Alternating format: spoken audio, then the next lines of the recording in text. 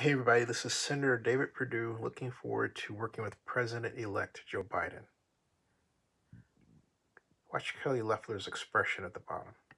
In the Senate, we can at least be a buffer on some of the things that the Biden camp has been talking about in terms of their foreign policy. I believe, Norm, and you and I have talked about this privately, is that we have the potential, if we have a Senate majority in the Senate on the Republican side, that Mitch McConnell could indeed negotiate with Biden in a way that we haven't seen in 2 or 3 administrations. I think if we keep these 2 seats, we have an opportunity to do something that maybe we lost in the last administration between Pelosi and Trump. That was just a bridge too far to think that we were going to get them to negotiate. But here we have Biden and McConnell, who are ex-colleagues in the Senate, who are known negotiators, who, if Biden can get away from this extreme part of his party, he might make some deal.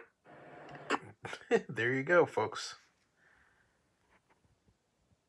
In game, he threw in the towel. And you could tell by Kelly Loeffler's expression, they were screwed. Now it's all over social media. Senator David Perdue basically is saying, hey, look, we don't need lame duck President Trump to come down and help us out. We have President-elect Biden, and we're going to work with him. That's what he just said. Clear as day.